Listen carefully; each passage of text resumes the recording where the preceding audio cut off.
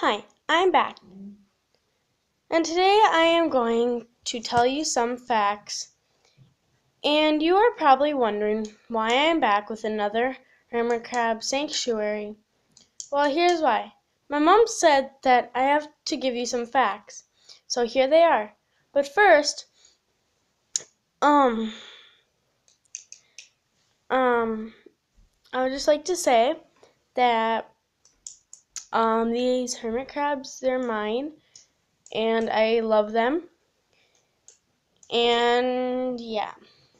I know I said there's gonna be 3, but I bet there's probably gonna be only 4 of each kind.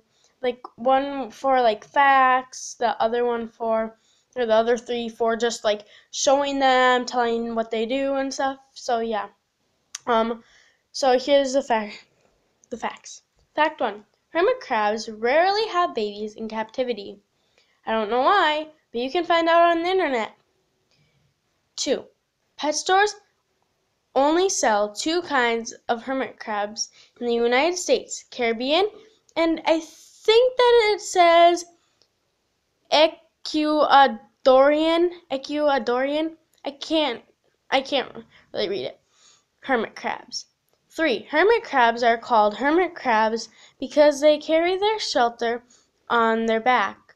4: hermit crabs need to be in at least 70 degrees temperature.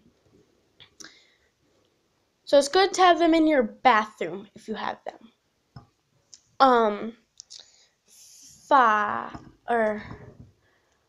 And they have gills, not lungs, so they don't breathe like we do. 5: some crabs want other hermit crab shells, and they will fight until they get what they want, or the shell that they want.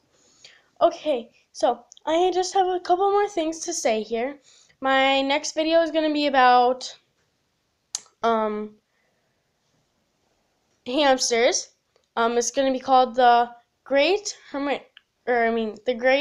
Hamster Cages, and I have my own hamster, so I can't wait for you guys to see him.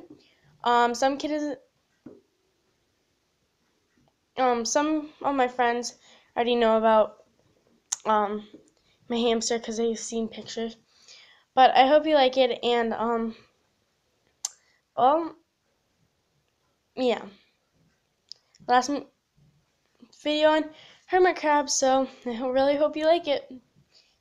And please subscribe. Well, you don't have to, I'm just saying, please. And I hope you like my hamster videos and stuff. So, oh, and just a little heads up before I go. My mom and me are going to be doing cooking ones after I'm fully done with this project that I'm doing. So, yeah. Well, hope you like it. Peace out. Bye.